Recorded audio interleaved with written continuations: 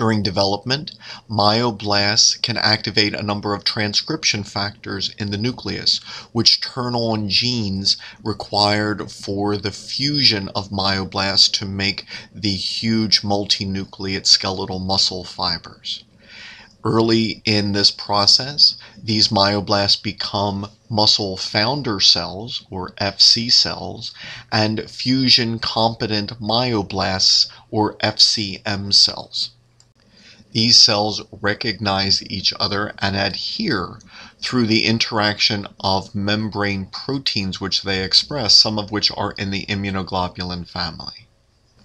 Once they adhere, their cytoskeletal elements align properly and they begin to fuse as they form fusion pores at the membrane sites where they adhere, and then following the breakdown of the membrane, they become a large multinucleate cell.